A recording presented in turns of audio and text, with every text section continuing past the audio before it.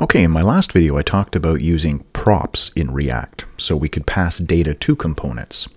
And that's what we're doing here. We're building these menu items and we're building these story items from, if we look in the HTML here, or the React rather,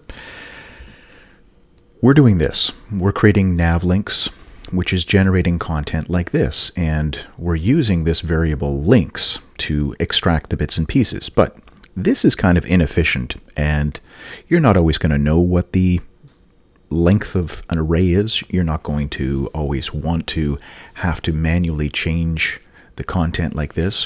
What if this array is being dynamically generated? What if you're using Ajax to fetch the data from someplace, or you're doing it based on what data the user's given you and you're reading it from local storage? So there's a lot of scenarios where you won't know statically how many elements you're going to have. So you need to be able to generate them as this data changes.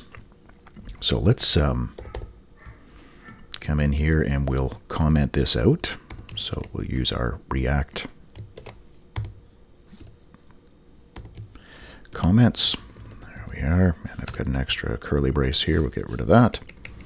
There we go. So we've got our nav items commented out, and we need to refresh this. So yarn start or npm start, depending on which one you want to use. So that's got the scripts running again. It's recompiled. There we are. Here's our page without the nav menu. Now I want to build the nav menu. I want to put it back, but I don't want to have to do this. I have to statically write out each of the items. I'd like to use some sort of loop. Well, arrays have that great for each loop, but the problem with the for each loop is that it doesn't give you anything back. It just runs through and does a series of steps. I'm going to use the map method. So if you're not familiar with that, I'll put a link to that down in the description for the video so you can go and watch how map works to understand that if you don't currently. We're going to do this. We're going to call the map method on the links array to generate these guys right here. So this is JavaScript. Therefore, we have to put curly braces around it like that. There we go.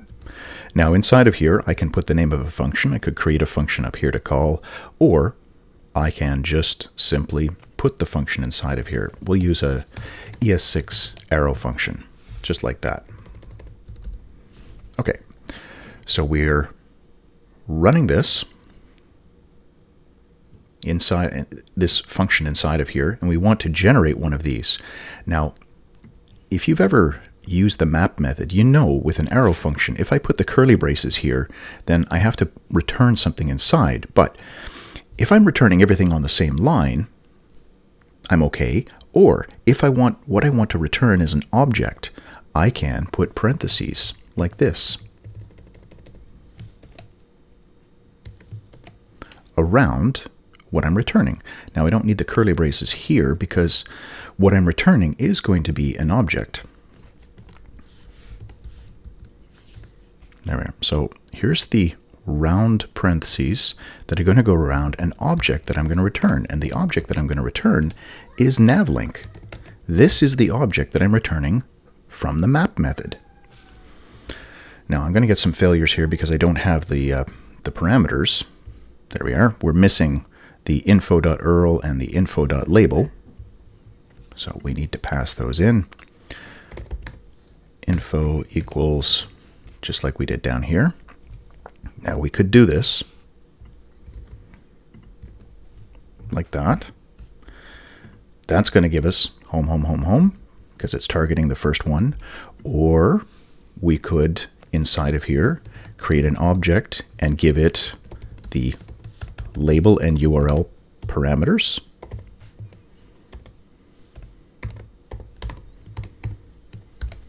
Like that. All right, so this is an object that we're passing down, just like here. This has got the same structure as that. If we look at the page, there we are, 4 elements being created. And they're all using this same label. So I'm looping 4 times because this is 4 elements. We could change this object into the links object. We could say links, and then inside of here I need a counter. So item index, we could put index inside of here. That's going to work to do the same thing. It's going to create 4 nav links, and it's going to pass the elements just like we did here. There we are. This works. But instead of doing that, why not just item? Because this is what item is. Item in the map loop, this is replacing it. Item is that object, and then it's this object, then it's this object, then it's this object. So we can just do this item. And there we have it. It's compiled correctly, and we have the elements that we need. So this is just a quick and easy way. The map method. You need to wrap it inside of parentheses because it is JavaScript. The map method itself, there's its start and its end. You do need to put the parentheses around here. Even if you've got one item, so we're not using index, I could remove index from here. If I don't put the parentheses around this, this will fail in React, in JSX. So I need to have the parentheses around this element. And I need to put the parentheses around here because what I'm returning is an object. So this is being treated like it's just one line. I don't need the curly braces, but I do need, the curly braces are optional, but I do need the parentheses around here because what I'm returning is an object. I don't want it to be taken apart. So that's the map method. Now, there is one error that's taking place here, which we're not really seeing, but let's come to the page and take a look. In the React tools, so we're going to inspect this. Open this up. Here's the error right here. Each child of an array or iterator should have a unique key prop. Now this is a React error that's happening. React wants to have a unique identifier for every one of these nav links. The reason being, we're going through an array here. Item 0, 1, 2, 3. There could be 50 items, there could be 1 item. Items could be removed. And if the items are removed, then there's no way to really keep track of it anymore. Once items start getting moved and renamed and renumbered, it's hard for React to keep track of which items are which. So the way it does that is with a property called key. So inside of here, you would want to have a value. Now we can't hard code it. I couldn't say this is the key because then all 4 of them are going to have that as the key. If we take a look inside of here, there we go. It gives me the error. Hey, you've got the same key on all these elements. So we'll take a look inside of app, nav. Here we are. Here's our 4 elements. This is the HTML. Now if I come in here and we go to the React tab.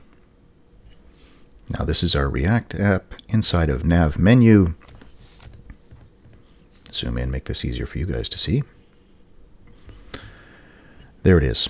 There's the key element. And this is what React uses to keep track of a list of components. So I need something unique. Well, if you have something in here, say an ID property, that is the ideal thing to use. So you could come in and create a label for each one of them, or an ID for each one of them, rather. Or you could use some property as the ID.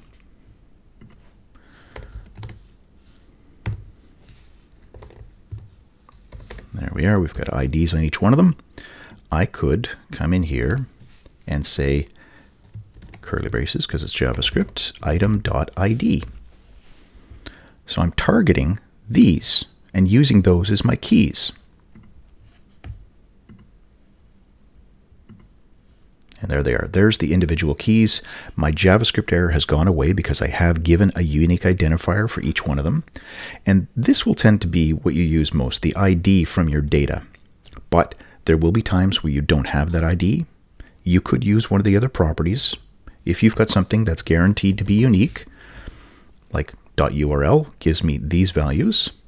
If we look inside of here now, nav menu, there's the keys. So that would work. If in a pinch, if you absolutely have to, This is not recommended, but you can use the index number for your array. So you can do that.